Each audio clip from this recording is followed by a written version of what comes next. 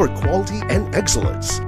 The World Quality Leadership Award in Madrid, Spain, the Glory Trophy in the Biz Americas USA, and the World Biz Excellence Award in Malaysia.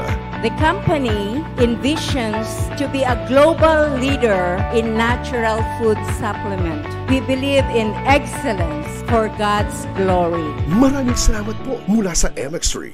Tunay, natural at orihinal.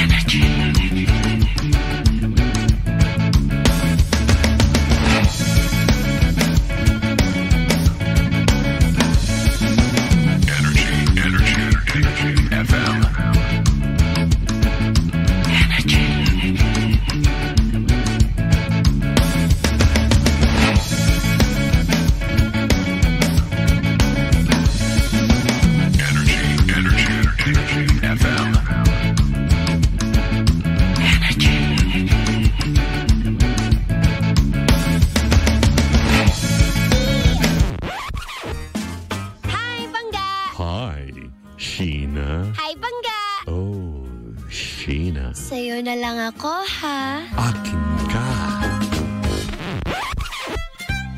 Yan ang pare ko. Sabi na sa'yo eh. Iba ka, Jimbo. Sabi na sa'yo eh. Iba ka, Jimbo. Sabi na sa'yo eh. Oh, Jimbo, Jimbo, Jimbo. Oh!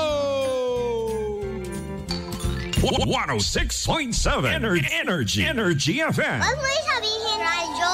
Sabihin mo, energy. Hello! Hello po sa mga Pangga natin. Isang masayang afternoon. At ako, yung ibang mga Pangga po natin. Kamusta naman? Partner ka, kamusta? Ito, sakto lang. Puyat tayo, Mars. Well, maraming mga kaganapan, partner, no? Kahit kahapon, no, partner, pansin mo ba na masaya? Ewan ko yung mga estudyante, partner, kahit papaano, no pala, no? Pag may mga bagyo, wala rin palang pasok talaga. Yes. Kahit na online class. Siyempre, alam mo, dahilan pala niyan, partner. Bakit? Para ito yung time para makapagpahinga rin naman si teacher. At yung, di ba, kasi di ba sabi na, wala naman pasok. Kumbaga, hindi naman nakikita-kita sa bahay lang. Bakit dapat may pasok eh? Hindi po. Kasi ito yung time para rin makapagpahinga si teacher, di ba? Correct, di ba? And sa totoo lang, no, ang problema po natin dito, ang kalaban natin ay internet connection. So, syempre, di ba, kaya walang pasok. Ganun.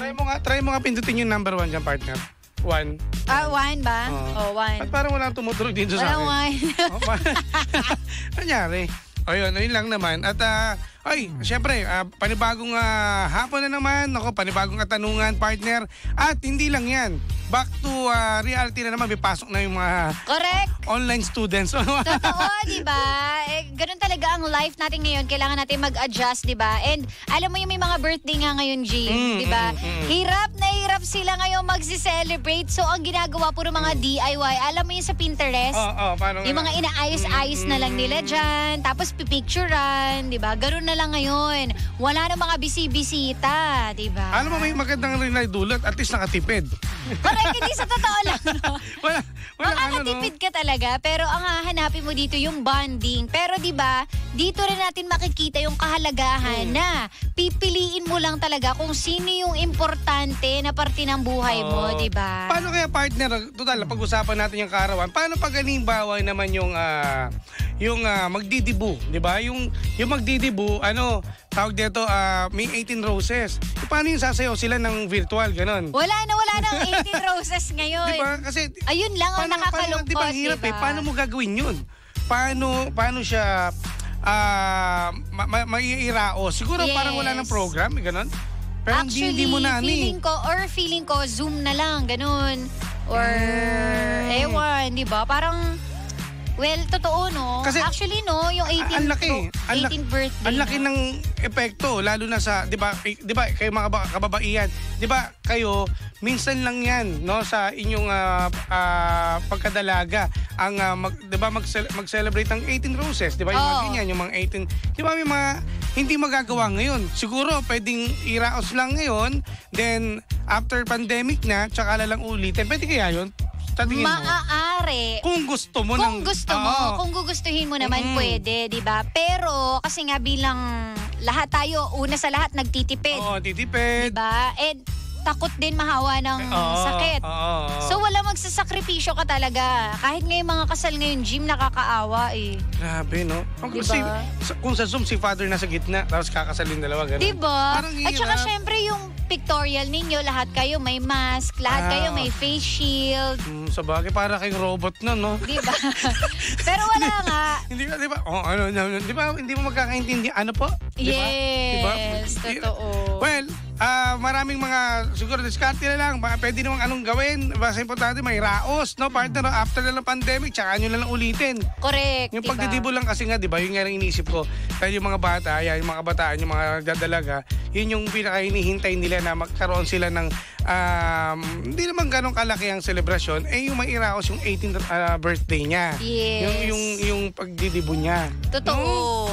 Wala, ganun talaga mag-a-adjust tayo ng bongga, no? Ngayon nga, kunwari anniversary ninyo, hindi ka naman makalabas, hindi ka maka-out of town. Tapos kung kailan naman, di ba? Kung kailan ako may asawa na pwede nang lumabas. Hindi Tsaka na naman magawa. bawal, di Ito ba? nangyari.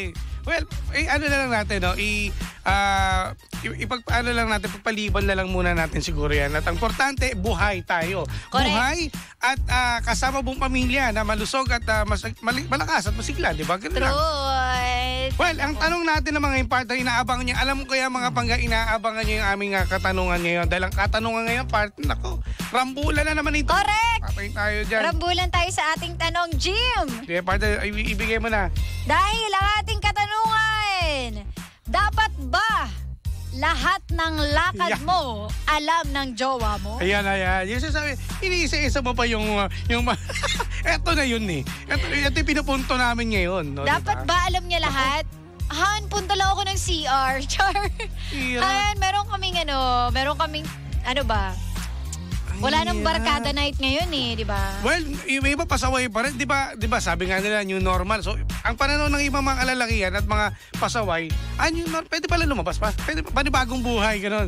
Sa bagay. Wag po kayong, ano niya, kasi ang hirap ng partner eh. Nakakalin lang ngayon, no, Jim? Lahat pinapayagan. Nandun na tayo na lahat, mga 15 years old, pwede na, di ba? Pero, mga Marse, wala pa rin pong vaccine. Ang hirap. Hindi nila nagigets yun na, oo, maluwag na tayo ngayon, pero, nandun pa rin po yung sakit. Correct. Lalo na may mga sanggol pa ako bawal yun, di ba? Yung may mga asamong baby pa. Oo. Pinakita ko sa jeep. Ba't dapat di pinapayagan yun Totoo, wala na nga nagfe-face mask ngayon, nagfe-face shield eh. Wala Yung na. iba as in wala, pagala-gala na lang, di ba? Nakakalimutan natin na pinayagan kayo pero meron pa ring virus. Ay, nako. Well, eto na partner. Pamaya, lalabas na dito yung mga pag-usapan natin yung ating topic ngayon, partner. Alam mo na, ang mga mag-aaway-aaway dito ngayon. Mag-aaway-aaway na naman tayo dito. Malamang, Kasi si panigurado. Sheena po, ang pinaka-pakinggan nyo kung paano nyo pag ginawa. Grabe! Hindi naman, joke lang. Pero syempre, di ba, paano nyo napag-usapan ni Janong, di ba? Totoo, di ba? Kung ano ba, dapat ba ipapaalam lahat? Nako, yan, isa po yan sa napakalaking struggle ko sa buhay. Totoo yan, totoo. Masaya itong topic natin ngayong Martes. Correct. At bago lahat, partner, may nice lang batiyan ha. Batiin ko lang pala ng magandang hapon si Sir Johnny. Sir Johnny, Hi po! Alam mo ang bait niya to, Sir Johnny. Nagulat talaga may dumarating akong biyaya, no, partner? Totoo ba? Binigyan ako ng t-shirt, to. Wow, Jimbolicious. Thank you, Sir Johnny. Gamer Project Clothing. Maraming salamat, Sir Johnny. At ang kanyang asawa. Yan. Diba, susunod niya, lampen. Lampen. Dahil, joke lang. Lampen? Bakit lampen, baby? Magkaka-baby ko. Magkaka-baby. Ay, yes. Sinong baby mo? Tingnan natin, soon. Okay. Anyways, partner, ang ating Facebook page sa akin po, DJ Jimbo. At sa akin naman Pangga, Sheena 1067. At syempre, i-like nyo rin po and i-share Energy FM 1067. Correct. Kaya wag na po kayong malikot dyan. Kami na bahala sa mga tugtugan.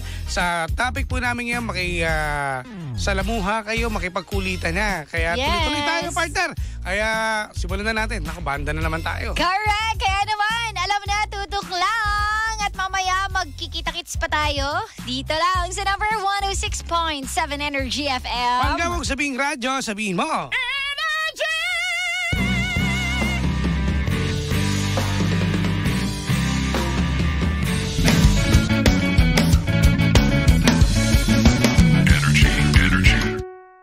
Love is patient and kind.